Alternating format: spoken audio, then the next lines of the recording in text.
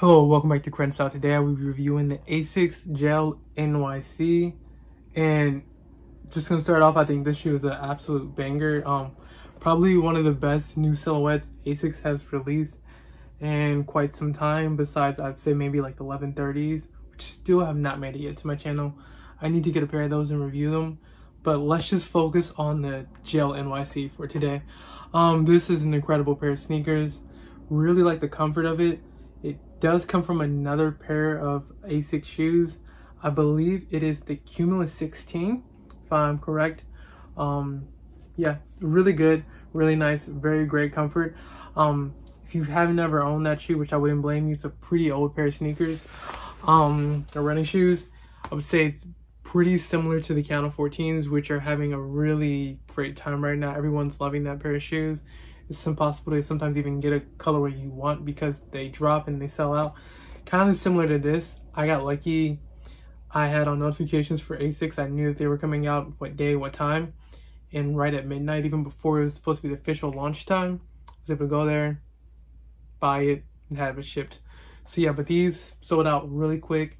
They are the first colorway that is a GR. There was another one with a wake, which I kind of didn't like as much. The purple and the gold, and then there's a pink and kind of this maroon or aqua blue.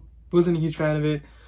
It was just a little bit too loud for me, and it was something I felt like I wouldn't wear compared to these with the black, the beige, the silver, and then just that gray and the white on the midsole. It's perfect. Like, this for me is a perfect colorway. It's really great, really nice.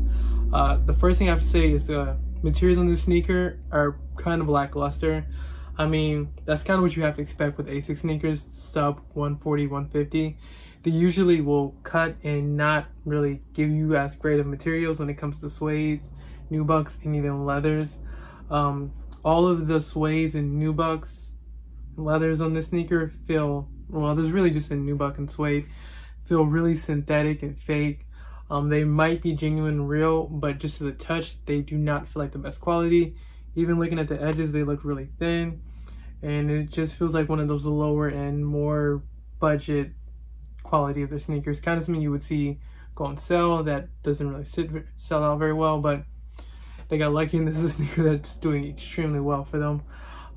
Yeah, this is really nice details. Have the hidden yellow on the back. I think it's really great. Have the ASICS tongue right there, and yeah. For the craftsmanship on this pair of sneakers, I would say it's actually really good compared to a lot of other sneakers out there and a lot that I've reviewed recently. There's no glue stains, there's no messed up stitching, nothing of the sort. I kind of went over and looked at it for quite a while, like way too long, like maybe a couple hours, just staring at trying to find any defects. That's something I've been trying to do more often before I do these reviews. See if I can find something, and I really can't see anything that is a glaring issue or an issue at all. It's just the materials are really lackluster, and I shouldn't be upset for the pricing, but this colorway being as nice as it is, I wish that the materials were going to be a little bit nicer. Otherwise, the sneaker's easily a 9 out of 10 for me. It would be a 10 out of 10 if the materials were just slightly better. When it does come to sizing for this pair of sneakers, I recommend you go a half size down. Got these in a size 13. Wish I would have got a 12.5. They sold on the website where I can't go back and get a 12.5 now, so I'm just going to stick with my size 13. And just tighten up the laces a bit more. But when putting on the shoes and having the laces not too tight, just how I usually like them, I can stick 2 fingers in the back, which is a sign it's way too loose. You fit 1, you're good to go. 2, too much. I got that from wear testers, and it's actually been something that's helped me out over the years, and it's been pretty useful. But yeah, really great comfort, really nice pair of shoes. I wouldn't recommend these for running. I would stick to lifestyle only. The technology in these is pretty outdated, pretty old.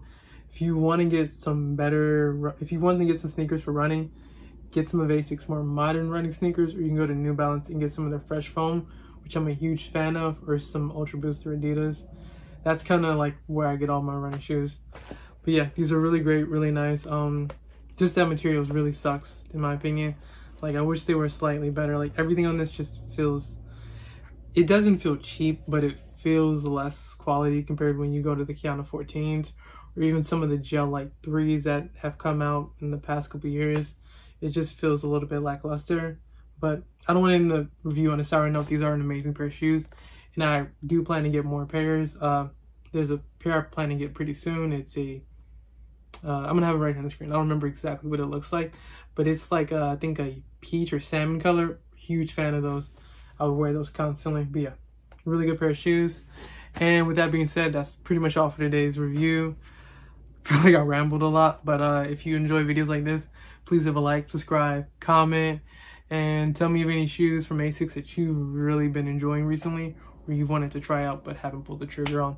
All right, see you in the next one. Stick around for the B-roll and on for portion. Peace.